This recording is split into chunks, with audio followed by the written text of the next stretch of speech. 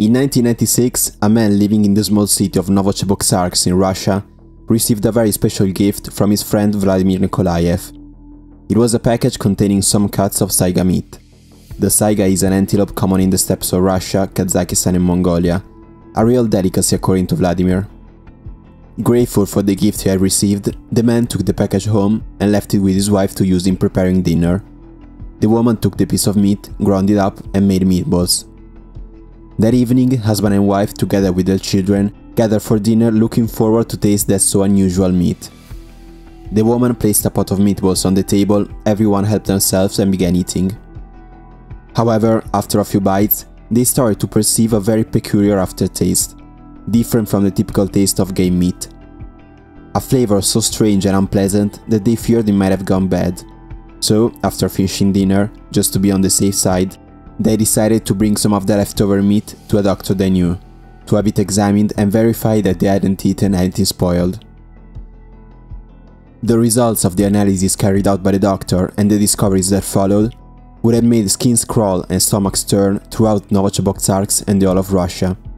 My name is Matt, and today I'll tell you the horrifying case of Vladimir Nikolayev. I warn you that some details of the case are quite disturbing. Vladimir Nikolayev was born on March 16, 1959 in Novocheboksarsk, in the former Soviet Union. Having a troubled character since he was a little boy, he was used to committing petty crime and getting into trouble.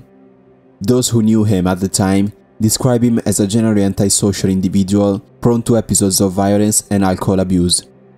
So, no one was surprised when, once he became an adult, he began to have his first problems with the law. In fact, he was arrested for the first time in 1980 following a series of thefts and robberies and sent to prison, where he will spend the majority of the next 16 years staying free for a few months at a time before committing more crimes and being arrested again. Despite the constant back and forth from prison, Vladimir managed to find a woman who loved him and wanted to marry him, and in 1992 he became a father. However, as usual, being unable to earn an honest living, he was soon arrested again and taken back to jail. When he was released in 1996, Vladimir returned to his apartment, only to discover that his wife had finally had enough of him and his unreliability, and had left him, moving to another city and taking their son with her. Left alone, the man resumed his usual lifestyle, living day to day and committing petty crimes. One evening, as he was returning drunk from a party, he ran into a guy he knew, drunk as well. The man nodded to him and asked if he had a lighter.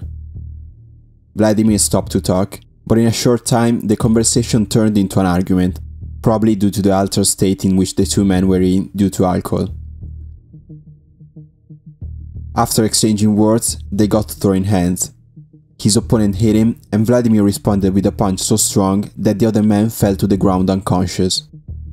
At that point, Vladimir decided that he should help the man regain consciousness, so, since they were near his house, he loaded the man on his shoulders and went up to his apartment.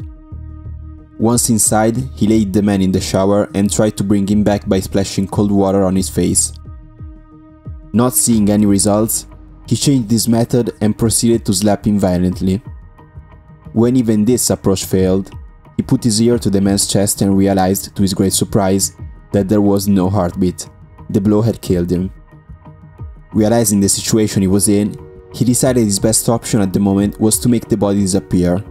So, he dragged it to the bathtub and began dismembering it piece by piece, so he could dispose of it more easily. As he was busy working, an idea spontaneously came to him, out of curiosity more than anything. Why not taste it? I wonder what human flesh tastes like. He cut off a piece of thigh and boiled it. When he thought it was cooked, he removed the meat from the pot and took a bite, only to discover, to his disappointment, that it didn't taste good. Not wanting to give up, he took another piece, chopped it up, and fried it in a pan.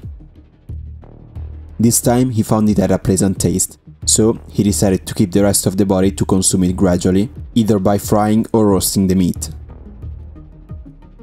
As if that wasn't enough, he also had the macabre idea of making others unknowingly taste human flesh. So he gave some to a friend, telling him it was saiga meat, and sold the rest at an open market, passing it off as saiga or kangaroo meat. He then used the proceeds from the sale to buy alcohol.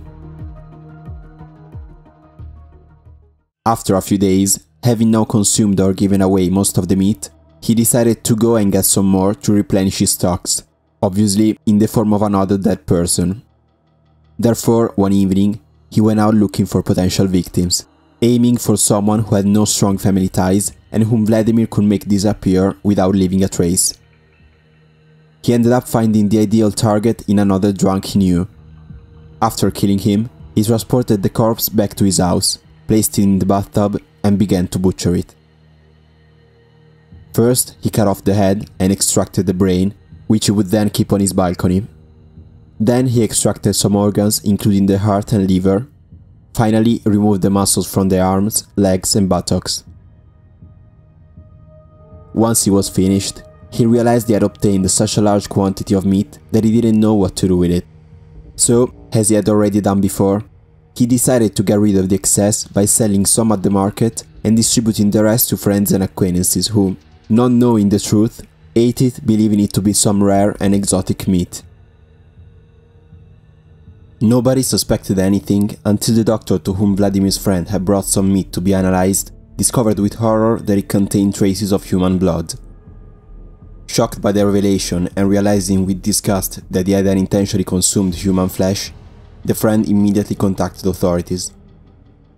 When the police went to Vladimir's house to ask him for an explanation, they found several human remains in his apartment as well as clearly visible blood stains in the bathtub. Faced with the evidence, the man didn't resist, admitted what he had done, and was arrested. Once the investigation was completed, the police decided that the meat seized in the killer's home be returned to the families of the victims, so that they could celebrate their respective funerals. When Vladimir was told about it, he asked if it was possible to hand over the meat to him instead, so that he could finish eating it. He justified this insane request by saying that burying food would have been a waste.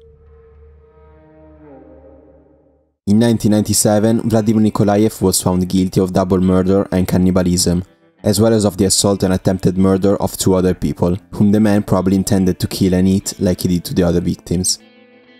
Although at the time there was already a discussion going on in Russia about abolishing the capital punishment, and the Supreme Court recommended that judges avoid issuing such a sentence, the crimes committed by the man were deemed too barbaric not to be punished with the death penalty.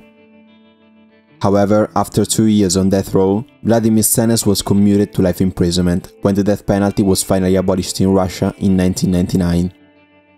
The man welcomed the new sentence with joy, thinking he had gotten off lightly. In a television interview, he optimistically said, "It's no big deal, I'll serve 25 years and then I'll be paroled and released."